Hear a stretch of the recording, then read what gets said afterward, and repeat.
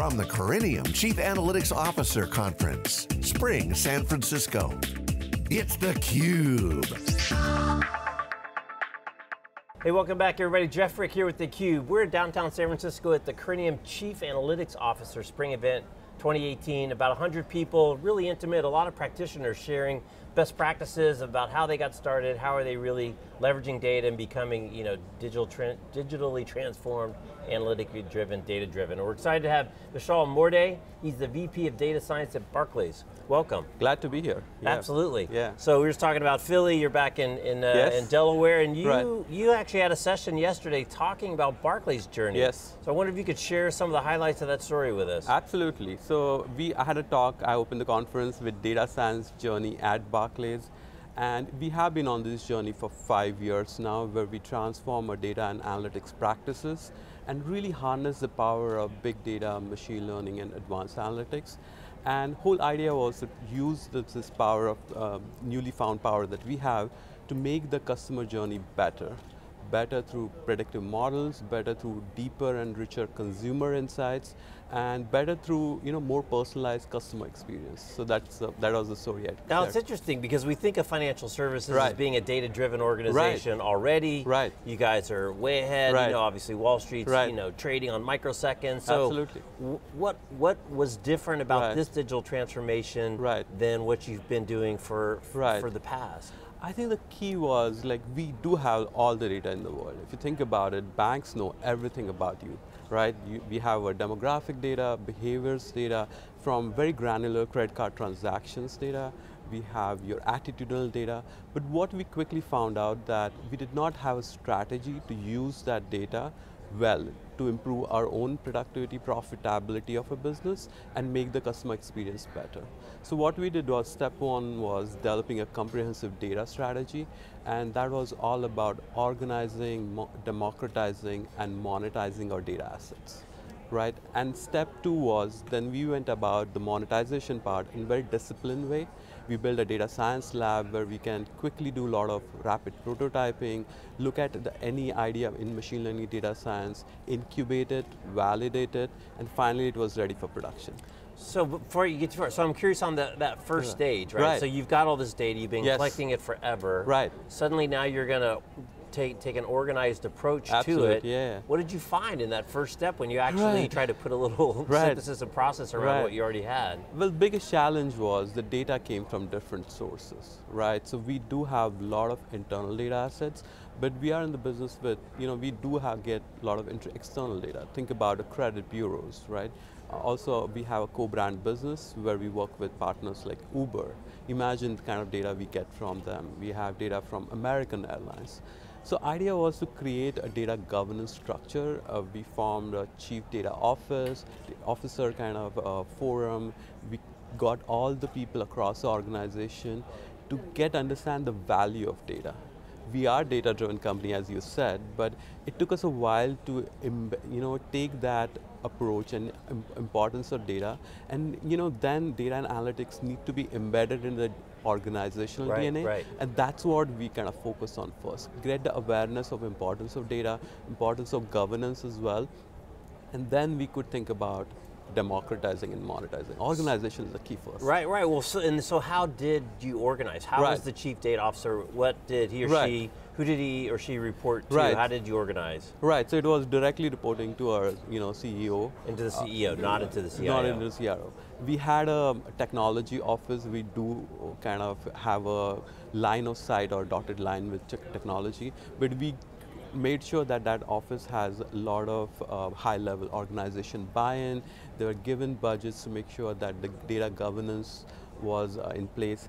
Key was to get data ownership going, right? We were using a lot of data, but there are no data ownership. Right. And that was the key. Once we know that who actually owned this data, then you can establish a governance framework, then you can establish how do we use this data, and then how do we monetize So it? who owned it before you went through this exercise? There wasn't, just kind of, yeah, there wasn't there? a clear ownership, Right. right? And that's the key for us. So once you establish ownership, then it becomes asset. Right. We were not treating data as an asset, so that was a change in kind of mindset that we had to go through, that data is an asset, and it was used as a means to an end rather than an asset. Right. What about the conflict with the governance people? Because I'm sure, there was a lot of wait, Right. you know, we just can't open this up to just Right. anybody. Right. Sure, pretty interesting discussion because you have to open Absolutely. it up to more people. Absolutely. But you still have to obviously follow the regs. Right, and that's where there are a lot of interesting advancement in data science, where in the area of data governance. Right, there are new tools out there which lets you track who's actually accessing your data. Right, so once you have that infrastructure, then you can start figuring out, okay, how do we allow access? How do we actually proliferate that data across different levels of the organization? Because data needs to be in the hands of decision makers, no matter who they are. Like, could be our CEO to somebody who's taking our phone calls. So that democratization piece becomes so important, and then we can think about how do you can't Right. directly jump into monetization Right. phase before you get all the ducks in order. So what was the hardest part, the biggest challenge of that Right. first phase in Well, organizing the data? Creating that 360-degree view on our customers. We had a lot of interesting internal data assets, but we were missing big pieces of the puzzles where we're looking at, you're trying to create a 360-degree view on a customer. It does take a while to get that right. And that's where the data, setting up the data governance piece, setting up the CDO office, those are the more painful, more difficult challenges, but they lay the foundation for all the work that we wanted to do. And it allowed us to kind of think through more methodically about our Right. problems, and it established the foundation that we can take any idea and use it and monetize it further. So it's interesting, you said you've been on this journey for 5 years. Right. So from 0 to 100, Right. where are you on your Right. journey, do you think? Right, I think we're just barely scratching the Just surface. barely scratching the surface. I really I knew you felt were it. Yeah. Because I do feel that the data science field itself is evolving. I look at data science as like ever evolving, ever mutating kind of beast, right? And we just started our journey. I think we are off to a good start. We have really good use cases. We have started using the data well. We have established the importance of data, and now we have operationalized some of the machine learning data science projects as well. So that's been great, but I do feel there's a lot of untapped potential in this here. Right. And I think it'll only get better. Then what about on the democratization? We just, in the keynote today, Right. there was a very large retailer. Right. I think he said he had 50 PhDs on Right. staff and Right. 150 data scientists. Right. This is a multi-billion-dollar Absolutely. retailer. Right. How do you guys deal with, you know, the resource constraints of your own data science team and Right. PhDs versus Right. trying to democratize the Yeah. decision making out to a much broader set of Absolutely. people? So I think the way we thought about this is think big, but start small, right? And what we did was created a data science lab. So what it allowed us to and it was a cross-functional team of data scientists, data engineers, software developers kind of working together. And that was the primary group.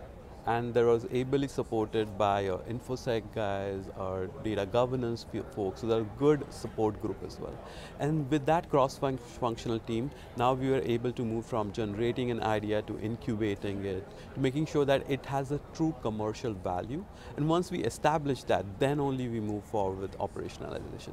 So it was more surgical approach rather than spending millions and millions of dollars on something that we are not really sure about. Right, right. So that did help us to manage a resource constraint. Now only the successful concepts were actually taken through operationalization, and before operational, we truly knew the bottom line impact. We could know that here's what it means for us and for our consumers. Right. So that's the approach that we took.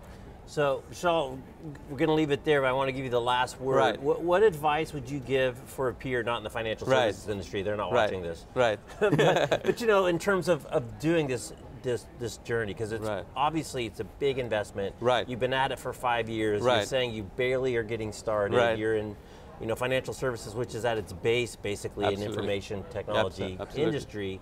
What advice do you give your peers? How do they get started? What do they do in the dark days? Right. What's the biggest challenge?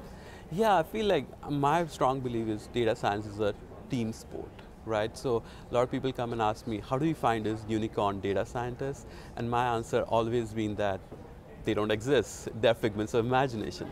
So it's much better to take a cross-functional team with complementary kind of skill set and get them work together. How do you fit different pieces of the puzzles together will determine the success of the program rather than trying to go really big on something. So that's, the team sport is the key concept here. And if I can, get that word out across, that will be really valuable. All right, well thanks for sharing that very useful piece of insight. Absolutely. All right, he's Vishal, I'm Jeff Frick. You are watching theCUBE from the Corinium Chief Analytics Officer Summit, San Francisco 2018 at the Park 55. Thanks for watching.